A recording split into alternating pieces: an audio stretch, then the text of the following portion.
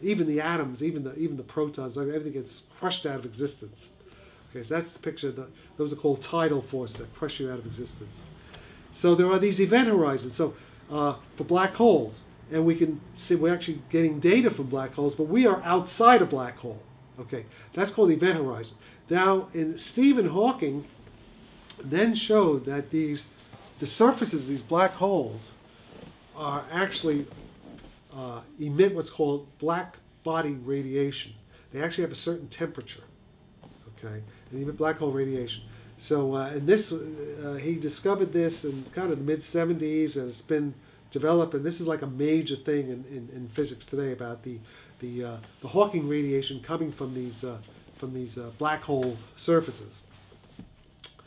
Now, it turns out that with the discovery of dark energy, what's happening is that our three-dimensional space is accelerating in expansion so much that if we send out a light signal out into space, space is going to accelerate away from the light signal, and the light signal can't catch up. So what happens is, in our future, we have a horizon that's in some ways similar to the black hole event horizon. It's called our future event horizon.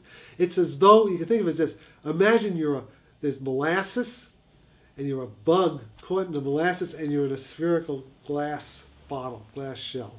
Okay, it's like we are trapped inside this future event horizon. Now, it turns out that it would take us an infinite amount of time if we were mortal creatures and we could live forever. We keep approaching. We never actually get there. It's a limiting case. There's what's called conformal time, and in conformal time we actually get there, but it's just a mathematical trick. So it turns out this shell, the spherical future shell that's surrounding us, we're trapped inside it like a bug in a bottle.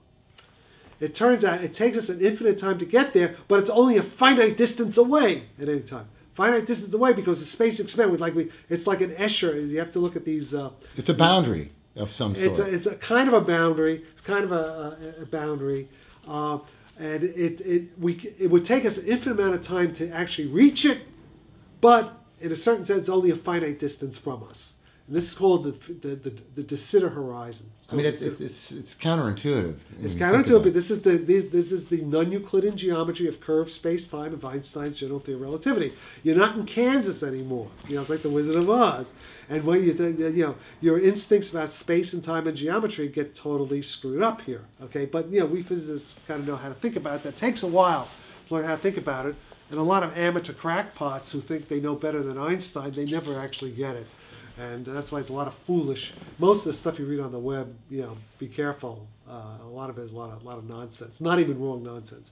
But in any case, be that as it may, because we have a local guy who's we'll go into that. Well, speaking of that, have you gotten any positive feedback from other reputable members of the community? Not yet. Regarding this? Not yet. It was only published. I mean, it hasn't even been formally published yet. Hasn't even published yet. And by the way, this is going to be published in the Proceedings DICE 2008 European Institute of Physics. Yeah.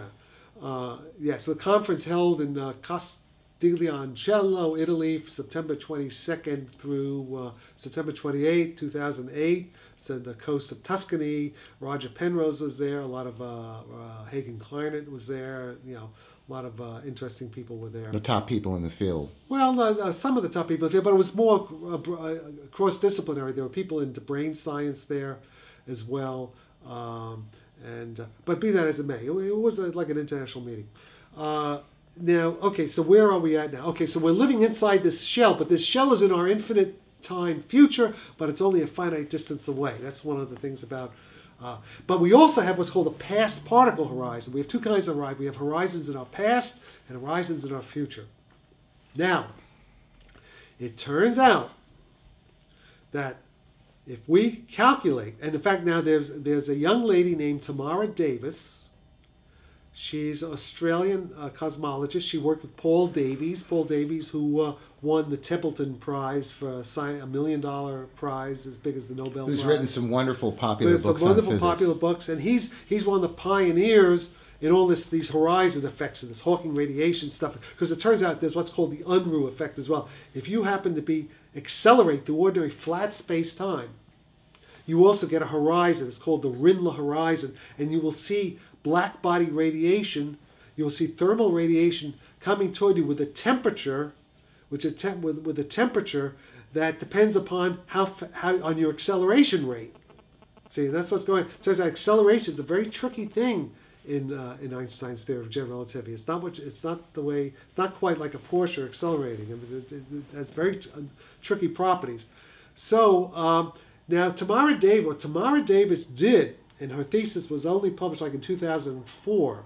Okay, what she did was to actually take the data, the actual what's called precision cosmological data, the Type 1a supernovae data, the COBE data, the WMAP data, and she actually put them on a computer, and she actually computed what do Einstein's field equations say given our data input. What do they say? And she came up with a beautiful computer simulations.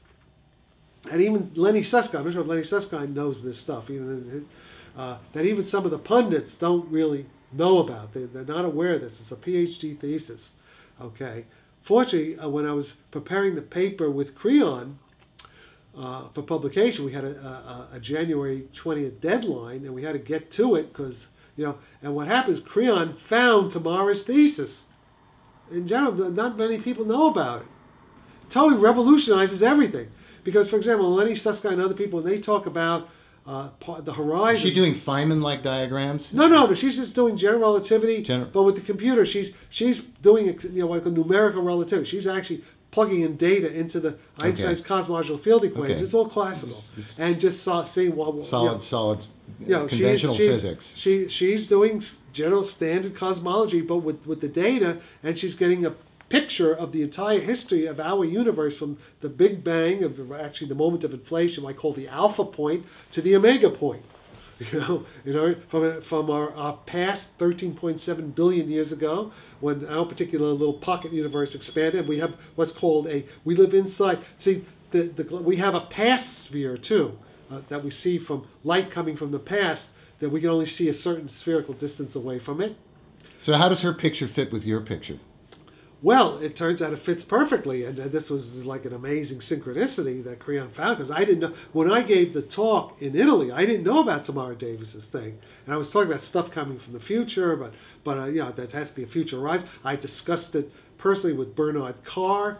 Bernard Carr is a cosmology professor at the University of London. He was Stephen Hawking's student and personal assistant at Cambridge in the 70s, and Bernard also, it turns out, has an interest in paranormal phenomena, and published a paper in June 2008 in the Proceedings of the British Psychical Research Society. We talked about retrocausality, where the future influences the past, and how I have certain ideas about this applied to cosmology. But this is before Tamara Davis, so it all came like, almost like destiny, what I call the destiny matrix working, that Creon Levitt happened to find this paper. Now, what this paper shows, if you actually take the data, okay, and if you look at the area of this spherical shell in our future that's surrounding us, you look at the area. Now, it turns out there's something called Jacob Bekenstein working with Hawking. Turns out the area of that future sphere is also has what's called thermodynamic entropy.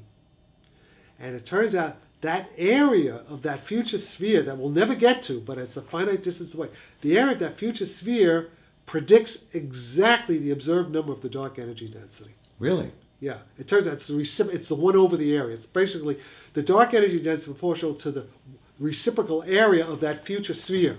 Okay? That gives us the observed dark energy density we're seeing today. Almost exactly. It gives